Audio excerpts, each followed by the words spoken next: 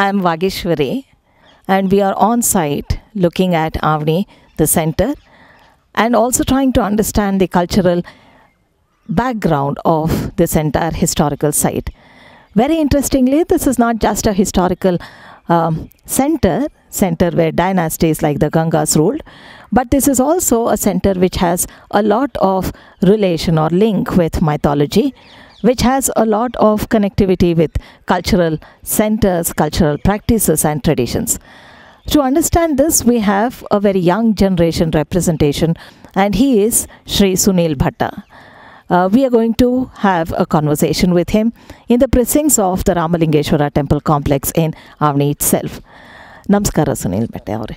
ಈಗ ಅಂದರೆ ನೀವು ಹೇಳ್ತಾ ಇರೋದು ಬೆಟ್ಟದಲ್ಲಿ ಮತ್ತು ಬೆಟ್ಟದ ಬುಡದಲ್ಲಿ ರಾಮ, ಲಕ್ಷ್ಮಣ, ಭರತ, ಶತ್ರುಘ್ನ, ಆಂಜನೇಯ, ಸೀತೆ, ಆಮೇಲೆ ಲವ, ಕುಶ, ಅಂದರೆ ರಾಮಾಯಣಕ್ಕೆ ಸೇರಿರೋ ಅಷ್ಟೂ ನಾವು ಯಾರ್ಯಾರನ್ನ ತುಂಬ ಗೌರವದಿಂದ ನೋಡ್ತೇವೋ ಅವರು ಅಷ್ಟು ಪ್ರತಿನಿಧಿಗಳು ಮತ್ತು ಪ್ರಾತಿನಿಧ್ಯನ ಇಲ್ಲಿ ಕಾಣ್ತೀವಿ ಆವಣಿನಲ್ಲಿ ಅಂತ ನೀವು ಹೇಳ್ತಾ ಇರೋದು.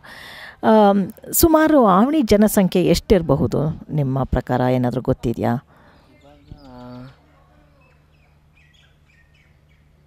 2,500 ಜನ ಮೇಲಿದ್ದಾರೆ. ಅಂದರೆ ಏನು ಆವಣಿಗೆ ಒಂದು ಹೋಬಳಿ ಸ್ಥಾನ? ಹಾಂ, ಹೋಬಳಿ, ಗ್ರಾಮ ಪಂಚಾಯತ್, ಇದೆಲ್ಲ ಹಾಸ್ಪಿಟ್ಲು, ಇದೆಲ್ಲ ವ್ಯವಸ್ಥೆ ಎಲ್ಲ ಇದೆ ಇಲ್ಲಿ. ಅಂದರೆ ಪ್ರೈಮರಿ ಹೆಲ್ತ್ ಸೆಂಟರ್ ಇದೆಯಾ? ಹಾಂ, ಗೌರ್ಮೆಂಟಿಂದ. ಮತ್ತು ಶಾಲೆಗಳು ಯಾವ ಥರ ಇದೆ ಇಲ್ಲಿ ವಿದ್ಯಾಭ್ಯಾಸ?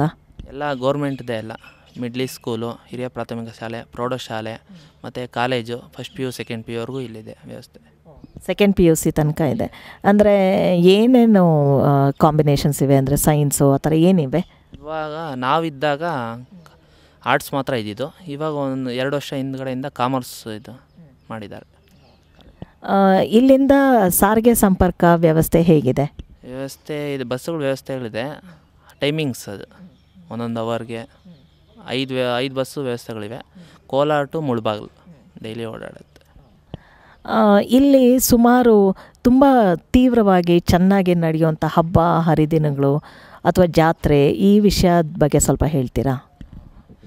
ಇಲ್ಲಿ ನಡೆಯೋ ವಿಷಯ ಜಾತ್ರೆ ಅಂದರೆ ಶಿವರಾತ್ರಿ ಅಂದರೆ 15 ದಿವಸ ಕಂಟಿನ್ಯೂಗಿರುತ್ತೆ.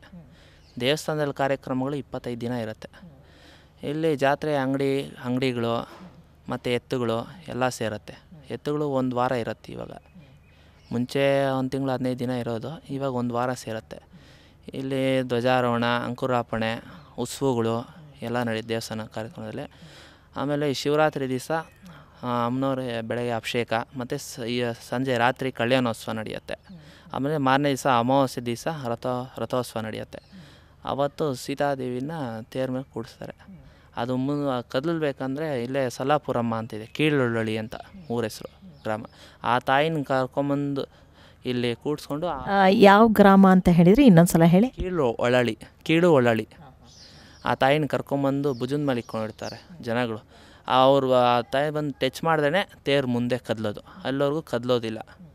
ಹಂಗೆ ಈ ತೇರು ಹೊರಡ್ತಾ ಇರೋಗೂ ಅಷ್ಟೇ, ತಾಯಿ ಮುಂದೆ ಹೊಟ್ಟೋದು. ಸಲಾಪುರಮ್ಮ ಹೊಟ್ಟೋದ್ರಂದರೆ ಈ ತೇರು ಇಲ್ಲೇ ಸ್ಟಾಪ್ ಆಗಿಬಿಡುತ್ತೆ, ಕದಲೋದು ಇಲ್ಲ. ಏನು ಮಾಡೋದು, ತಿರ್ಗಾ ತಾಯಿ ಬಂದು ಟಚ್ ಮಾಡಿದ್ರೆ ಮೂವ್ ಆಗೋದು. ನನ್ನ ಬಿಟ್ಬಿಟ್ಟು ನೀನು ಮುಂದೆ ಹೊಟ್ಟೋಗ್ತಾ ಇದೀಯಾ ಅಂದ್ಬಿಟ್ಟು. ಅದಕ್ಕೆ ಆಮೇಲೆ ಮತ್ತು ವಿಶೇಷ ಜಾತ್ರೆಗಳು, ಪಲ್ಲಕ್ಕಿಗಳು ಎಲ್ಲ ಚೆನ್ನಾಗಿ ನಡೆಯುತ್ತೆ. ಈಗ ಅಲ್ಲ, ಸೊಲ್ಲಾಪುರಮ್ಮ ಎಷ್ಟು ಹೊತ್ತು ಸೀತೆ ತೇರ್ ಜೊತೆಗಿರ್ತಾರೆ? ಅಂದರೆ ಆ ದೇವ್ರು ಎಷ್ಟು ಹೊತ್ತು ಇಟ್ಕೊಂಡು? ಇವಾಗ 11:30 ಮುಹೂರ್ತ ಇರುತ್ತೆ ಹೊರಡೋದು. ಒಂದೊಂದ್ಸಲಿ 2 ಗಂಟೆಗೆ ಹೋಗಿ ಬಂದುಬಿಡ್ತಾರೆ. ಒಂದೊಂದ್ಸಲಿ 3 ಗಂಟೆ ಆಗುತ್ತೆ, ಒಂದೊಂದ್ಸಲಿ 6 ಗಂಟೆ ಆಗುತ್ತೆ. ಒಂದೊಂದು ವರ್ಷ ಎಷ್ಟು ದೂರ ತೊಗೊಂಡು ಹೋಗ್ತಾರೆ ತೇರನ್ನ? ಇದೆ ಇವಾಗ ಇಲ್ಲಿ ದೇವಸ್ಥಾನ ಮುಂಭಾಗಿದೆಯಲ್ಲ, ಈ ರೋಡಿಂದ ಫುಲ್ ಸ್ಟ್ರೈಟ್ ಹೋಗಿ ಮತ್ತು ಪಕ್ಕದ ರೋಡ್ ಇದೆ, ಆ ರೋಡಿಗೆ ಹೋಗಿ ಸುತ್ತಾಕೊಂಡು ಇಲ್ಲಿ ಬಂದು ನಿಲ್ಲಿಸ್ಬಿಡ್ತಾರೆ. ಖರ್ಚೆಲ್ಲ ಹೇಗೆ? ಅಂದರೆ ಇಲ್ಲಿ ಬರೋ, ಈಗ ಧಾರವಾಡ, ಹುಬ್ಬಳ್ಳಿ ಆ ಕಡೆಯಿಂದೆಲ್ಲ ಎತ್ತುಗಳನ್ನ ಕರ್ಕೊಂಡು ಬಂದು ಇಲ್ಲಿ ಬಿಡಾರ ಹೂಡ್ತಾರೆ ಜಾತ್ರೆ ಸಮಯದಲ್ಲಿ ಅಂತ ಕೇಳಿದ್ದೀವಿ.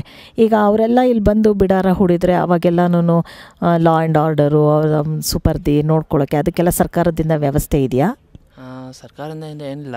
ಹಿಂಗೆ ಇಲ್ಲಿ ಊರಾಚೆ ಹೋದರೆ ಜಮೀನುಗಳಿವೆ, ಅಲ್ಲಿ ಬಂದು ಊರ್ತಾರೆ, ಜಾಗ ಬಿಟ್ಕೊಡ್ತಾರೆ, ಅದಕ್ಕೇನಿಲ್ಲ. ಮುಂಚೆ ಅದಕ್ಕೆಲ್ಲ ದುಡ್ಡುಗಳು ತೊಗೊಳ್ಳೋರು, ಇವಾಗ ಅದೆಲ್ಲ ಇಲ್ಲ. ಯಾರೋ ಒಬ್ಬರು ಮನುಷ್ಯ MLA ಅವರು ಇವರು ಕಟ್ಬಿಡ್ತಾರ ಆ ವ್ಯವಸ್ಥೆಗೆ, ಯಾರೋ ಹತ್ರ ದುಡ್ಡು ಇಸ್ಕೊಳ್ಳೋಂಗಿಲ್ಲ. ಅವ್ರು ಬಂದು ಮಾಡ್ಕೊಂಡು ಜಾತ್ರೆ ನೆರವೇರಿಸ್ಕೊಂಡು ಹೋಗ್ತಾರೆ.